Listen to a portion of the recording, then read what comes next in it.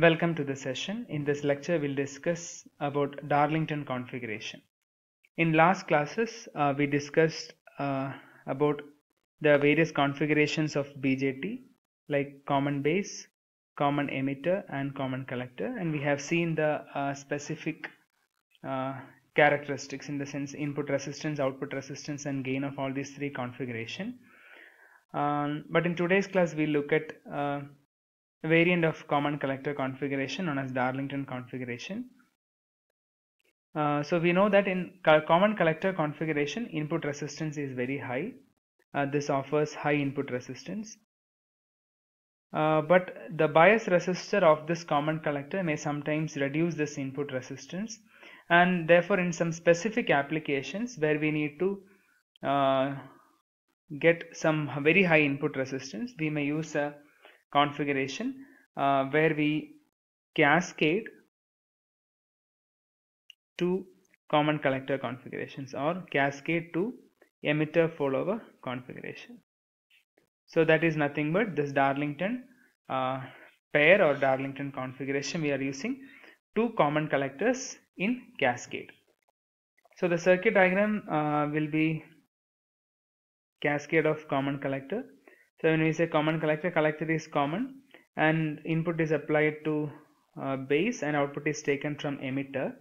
Since it is a cascade of two common collectors, this output should go to the base of next transistor, and this collector will become common terminal, and this can be connected to VCC, or suitably we can bias using resistors. And from this point we need to take the output, so I'm connecting a resistor here. Since it is an emitter, I am calling it as RE, and from here I'll take the output V out. So this is transistor Q1 and this is transistor Q2. So in this lecture we'll analyze voltage gain,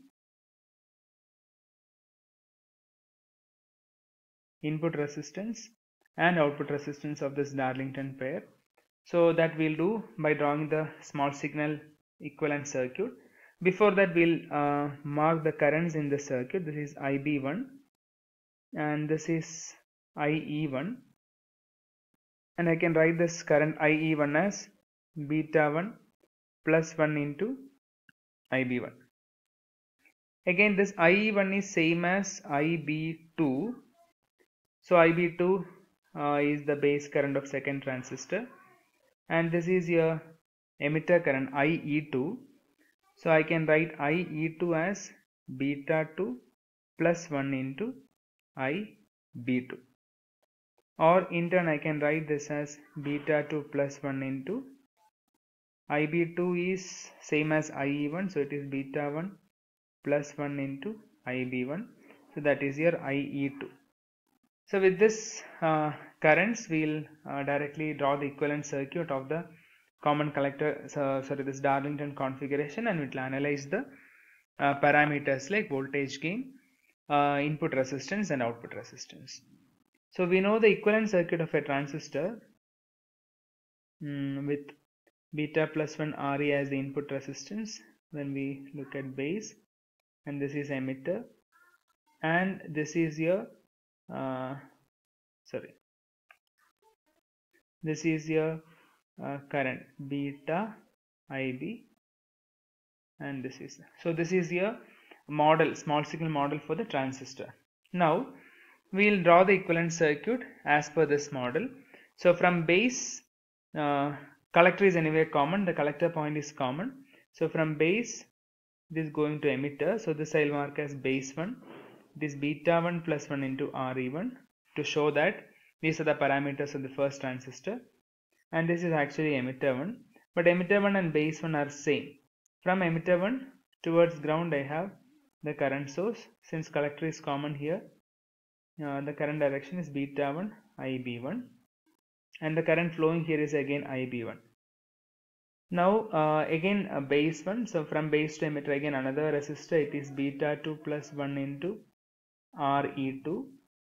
There comes here next the point, that is the emitter E2. So this is B2 and this is E2, and from there another current source, that is beta 2 IB2, and from here this resistor is Re, and this is your final output Vout. Yeah. Now we'll analyze this. So before that, I'll just mark this as my input voltage, output voltage, and if you look at the various currents, you can see that the currents flowing here are, yeah, this is IB1, so this becomes your IE1. So we have written all the currents there. Okay. Now, yeah, the final current flowing through Re is nothing but IE2. Yeah. So with that, we'll start analyzing the circuit. First, we'll write Vout. Vout is nothing but, directly I can write Vout is IE2 into Re. Or if I want to write in terms of input current, IE2 is beta 2 plus 1 into beta 1 plus 1 into IB1 into Re. That is your Vout. Let it be equation number 1. Now similarly, if I want to write Vin, if you look at this, Vin is actually the voltage between this point and ground. So I can write the voltage from this point to ground as the sum of the voltage drop across the resistors beta 1 plus 1 into Re1, beta 2 plus 1 into Re2, and this Re. So if you look at this, I can highlight over here. If you look here, Vin is actually the Vin is basically is the sum of the drop across this resistor, this one, and this one. So with that, when we write the equation, I can write Vin as,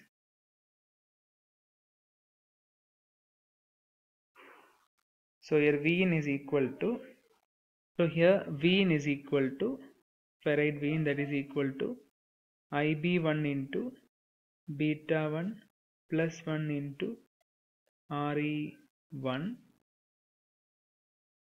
into IB1 plus beta 2 plus 1 into Re2 into that is actually the second, yeah, it is IB2 plus IE2 into Re.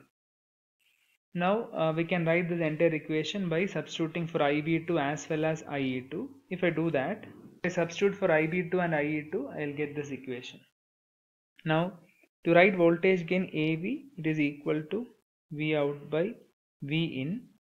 So if I do this ratio, if I take the ratio of these two, I will get it as beta 2 plus 1 into beta 1 plus 1 into IB1 into Re on the numerator upon beta 1 plus 1 into Re1 IB1 plus beta 2 plus 1 into Re2 into beta 1 plus 1 into IB1 plus beta 2 plus 1 into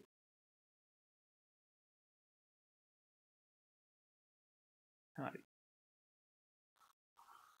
So from here you can see that you can cancel IB1 from numerator and denominator, and even you can cancel beta 2 plus 1 and beta 1 plus 1. You can cancel these two from here, and here what will come if I cancel that, that means beta 2 plus 1 will come in the denominator. So if I write that, I can write this as equal to Re divided by first I'll write this one, Re1 by, this will cancel, so Re1 by beta 2 plus 1 plus Re2 plus Re. This is nothing but the voltage gain of a Darlington pair. Now so voltage gain is expression is given by this this one. Now if I want to write the input resistance Rin is nothing but Vin by In. Here In is nothing but IB1. So you can directly write this from this equation. If you look at this equation, directly you can write your Vin by IB1 as beta 1 plus 1 into Re1 plus beta 2 plus 1 into Re2 into beta 1 plus 1, and plus the last term is beta 2 plus 1 into beta 1 plus 1 into Re. This is your Rn equation. So again here, if you do some rearrangement, this term will be same. From second and third term I can take beta 2 plus 1 and beta 1 plus 1 as common, so you'll get Re2 plus Re. If you do if I neglect this 1, so I can write this as beta 1 Re1 plus beta 2 beta 1 Re2 plus Re, or finally I can write this equal to beta 2 beta 1 Re as the significant component, right? So that is all about Rn, and you can find R out also. R out is, so I will write R out as, so from the equivalent circuit you can observe what is R out. R out is the resistance in the output terminal. So output terminal we already have a resistance Re. So what I will do is I will write R out as, R out is nothing but, I will write R out as Re parallel to the resistance seen at the output terminal, that is nothing but R out dash. And now I will remove this Re from the output. I will short the input to ground, connect a test voltage, and I will try to find V test by I test, that is nothing but your R out dash, right? So I will do the same thing there. So R out is Re parallel to R out dash. Now how to find R out dash is directly from V test by I test. For that I will short the input. The resistance is beta 1 plus 1 into Re1, a current source. Next resistor is beta 2 plus 1 into Re2, other current source. And I remove the load resistor and I am connecting a test voltage Vt, which is giving current of I test. And since the current is in this, I am marking all the currents in this direction. This is your beta 1 Ib1 and this is beta 2 Ib2.